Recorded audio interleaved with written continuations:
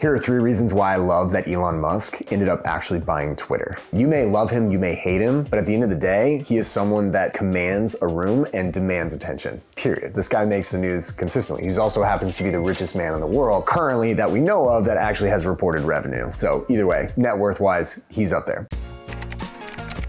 I want to walk through the 3 reasons real quick, but I think it's really important to first understand the context, right? When we look through the story of what happened, he originally wanted to purchase it, put the order in, and then actually wanted to back out of it, and Twitter held him to it, which they should have, which is the right call in my opinion, because Twitter, their loyalty has to be to their shareholders. And the price point that he gave per share is excessive. He overpaid for it. And by doing that though, he now has full control of the platform. I have never had more fun on a platform since he took over. It's exceptional. It's almost genius if he planned this because he created so much of a stir around this entire purchase. The usage of Twitter since his takeover has skyrocketed across the board. And the reason why is because people are now coming to this quote unquote town square to now start talking shop and having conversations. And they may be talking about how much they hate the fact that Elon Musk bought it, or they may talk about how much they love it, or somewhere in the middle. But either way, they're using the app, which he now owns, and it's taken it private. So here are the 3 reasons why I love the fact that Elon Musk purchased it. Number 1 is that he does what is best for the business. You can tell he doesn't give 2 Fs what anybody else says. He truly cares about what is best for the business. And what's best for the business on Twitter is to create a space where people feel like they have the ability and the freedom to speak their mind on Twitter. And so what he wanted to do is he wanted to create a place where people could go on, share their thoughts, go back and forth, have real conversations, not be censored, and be open to having tons of conversations and be able to do this. Because there's a ton of conversations and problems with a lot of social platforms right now. People are really fed up with the fact that they're getting censored. There's misinformation boards, disinformation boards, all these things where people feel like they're getting censored. The users don't like it. Or I would say the majority of users don't like it. But the best part about all of this is that Elon is able to do what's best for the business. So on November 4th, 2022, at 7:14 p.m., he tweeted this out because there was so much news around the fact that he was reducing the Twitter workforce, which he just wholesale basically cut 50% of the workforce. He said, regarding Twitter's reduction in force, unfortunately, there is no choice when the company is losing over $4 million a day. Remember, he took it private, so it's not a publicly traded company anymore. Everyone exited was offered 3 months of severance, which is 50% more than legally required. What people don't understand, a lot of people don't understand, is that this is a part of doing business. When Steve Jobs came back to Apple back in 1997, when they brought him back, he fired 4,100 people right off the bat. In 1996, they had over 10,000 employees. By 1998, they had roughly 6,600. People have a very short memory when it comes to this because everyone talks about how great Steve Jobs was with the success that he was able to build with Apple, but he was also fired and then brought back, and he also fired a ton of employees. Sometimes that's what happens. Sometimes that's what's needed because that's what's best for the business. So the business can continue to serve its customers to the best of their ability. So that's number 1, is that he has the ability to make the best decision for the business. Number 2 is that Elon is able to create a stir no matter what he does. He's an exceptional marketer. And you can see this by immediately hopping on and he starts talking about and trolling people by talking about an $8 verification fee per month, a subscription fee to stay verified, which kind of started out, people were like, is this a joke? But now he's going hardcore and it's actually being rolled out across the board. Now the speed at which it's being implemented is insane. I think it's the fastest rollout of a new feature or update in Twitter ever, which is a testament to his ability to move people and to lead people with a vision and get his team behind something no matter what. Besides the fact that he also has incredibly smart people that work at Tesla and his other companies that he's able to pull in if he needs to be able to help with this venture. But he has the ability to stir the pot. And what happens with that as a marketer is when you stir the pot, you draw a line. And when you draw a line, people know where you stand. And people like to know where people stand. What happens is all the people on his side, cool, they're already on his side. The people not on his side, he's giving them something to talk about. And the more that people are talking about it, the more people are coming to Twitter to talk about it. Because nowhere else in the world can you just text Elon Musk. But on Twitter, you can tag him and potentially have a conversation with him. And so now he is creating all of this stir and all this attention around both him and Twitter, which is ultimately leading to more usage. When you look at this, there is a lesson here, and that is he is drawing a line in the sand and he is ultimately looking and holding to his foundations of why he bought Twitter. He wanted to create a space with more freedom and freedom of speech so people could come on here and share their thoughts. Now, the verification, whether that's going to be good or bad, will play out in the end, but he also had to figure out a way to monetize it. He's trying to kill two birds with one stone. The success of this, time will tell, but either way, at the end of the day, as a marketer, he's doing an exceptional job of creating attention. And right now, the name of the game in business is attention, and it will be that way for a really long time. He's doing an exceptional job right here by creating attention. He's literally going to monetize it in real time. And speaking of real time, that's reason number 3 why I love the fact that Elon Musk bought Twitter. And that is because you and I had the opportunity to watch a high performance individual, one of the best CEOs in the game, one of the best leaders, visionaries when it comes to tech and other incredible types of companies, actually rebuild a business in real time. And he's tweeting out a ton of different stuff as it goes. And if you follow all the other accounts, you can watch all the other Twitter employees that are still there and other individuals that understand the business. They are giving you live updates in real time of how he is changing this company. And so as a business person, as a CEO myself, I'm loving this because I can hop on Twitter and I can literally just follow a thread showing what's his mind thinking, where is he trying to go, and I can watch and look at other people's opinions and updates on what's happening inside of Twitter. Yes, everyone's like, oh, he cut a bunch of people, but I'm seeing that in real time and I understand it because if it doesn't balance out on the books, then you need to cut them. If they're too heavy, you gotta cut them. It sucks, but you have to do it. It's what's right for the business. And now you get to see he's looking for a way to create more revenue for the business by monetizing on verification, which is what people truly, truly want. And if you can monetize on that, that's great. What's going to come next? I don't know, but what's great about this is now I can actually watch it. And so if you are a business person, period, whether you're a gym owner, fitness professional, you own any business, I highly suggest following this and taking notes. Watch how he interacts. You can see that he holds very, very firm on certain aspects of his beliefs as you go through this. And if you follow it on Twitter, you can see it. You can see him engaging with people. Mark Cuban came up and Mark Cuban gave him an idea and he said, no, that's not how it's gonna be. He also went back and forth with Jack Dorsey, the former founder and CEO of Twitter, on some things that he disagreed with because it's his company now. He's the leader. He can say what goes. And he's not gonna bend to the whims of other people if it doesn't make sense for his plan. And so this is an incredible lesson for all of us as business leaders to watch how he goes about this and how he stands firm with his beliefs. He's focused on creating a platform that best serves the users in what he thinks is the best way. And now we'll be able to actually watch it play out in real time. I hope you like this. This is a different piece. It's way less tactical than the fitness side, but hopefully you found some value in this. I highly suggest if you are not on Twitter, just hop on Twitter just to follow it. You don't even have to tweet. Highly suggest doing that because you get to see this in real time. And then you get to create your own idea around whether you like it or you don't, rather than just reading news articles or seeing different stuff in the media talking about how horrible it is. I highly suggest looking at all sides of this, follow along and do that. Now, if you like this type of content